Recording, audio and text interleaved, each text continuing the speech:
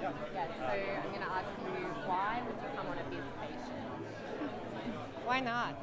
I think that we work so hard and that we don't take enough time to actually interact and network with peers who are doing the same thing as us. And I just needed inspiration from other people. And have you got that? Yes.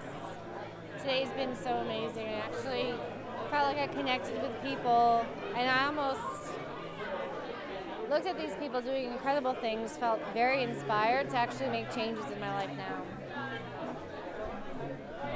How do you prepare for something like this?